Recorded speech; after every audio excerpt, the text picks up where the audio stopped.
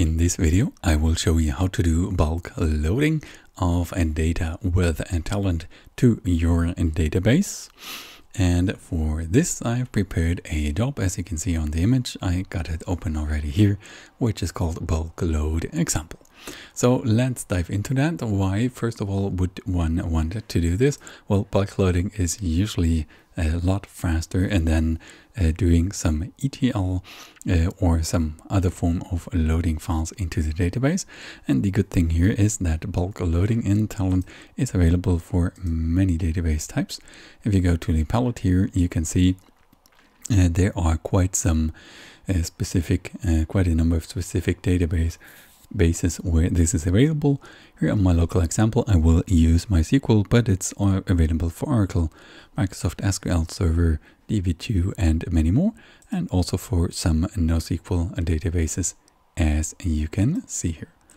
Okay, then first of all, how to do the bulk loading. There are, for bulk load components for MySQL, there are 3 different components, which are those 3 that I just selected now. Okay, and they do 2 different versions, let's say, of bulk loading. Those 2 ones here on the right hand side, you would have to use them together.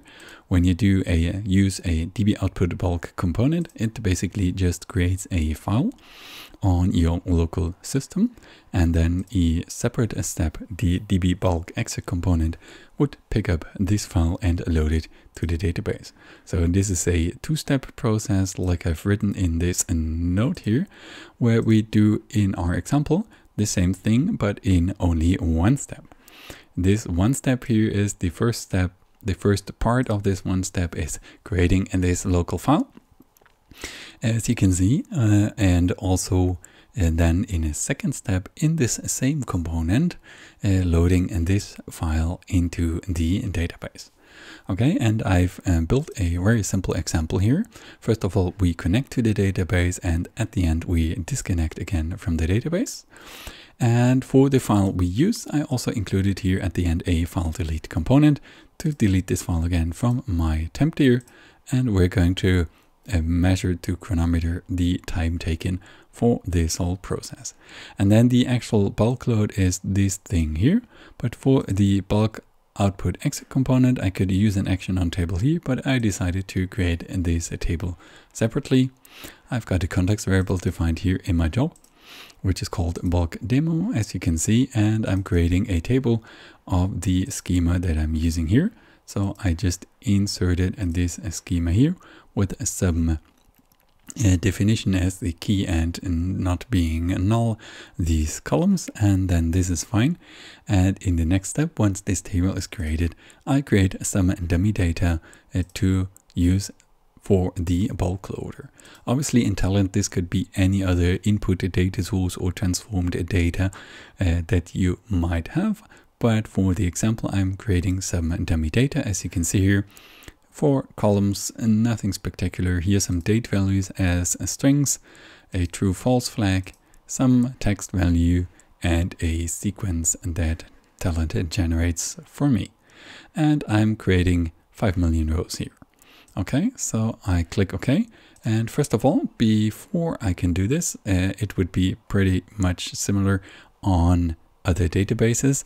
I have to check for one option on my database, which is in case of MySQL called local_infile, how this is set. Okay, if this is set to on or to true already here, this is fine.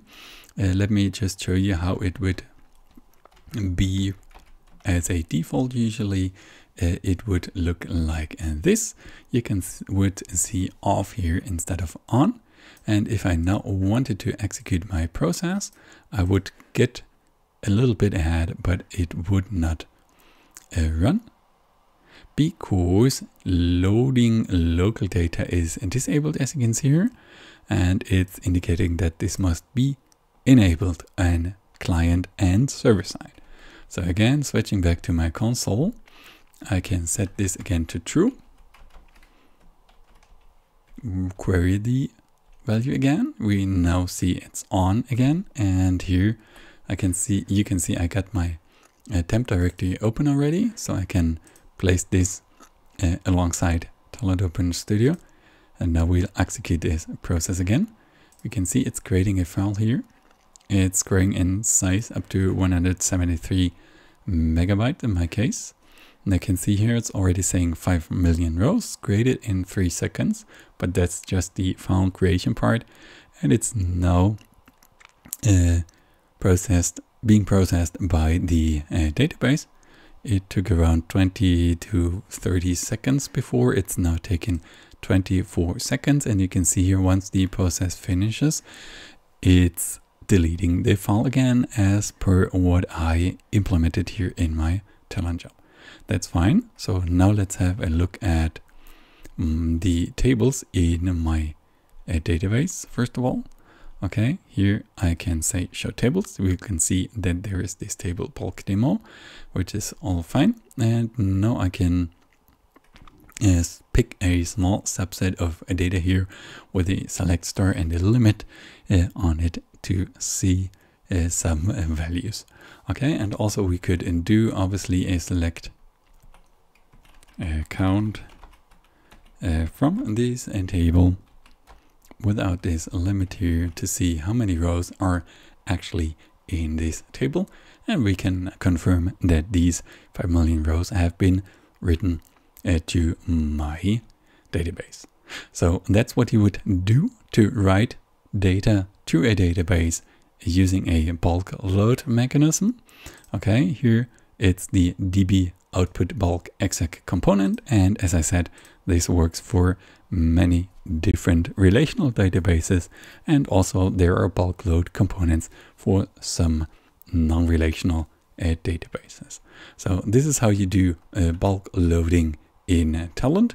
Now go ahead, try for yourself, leave your comments below, and see you in the next video.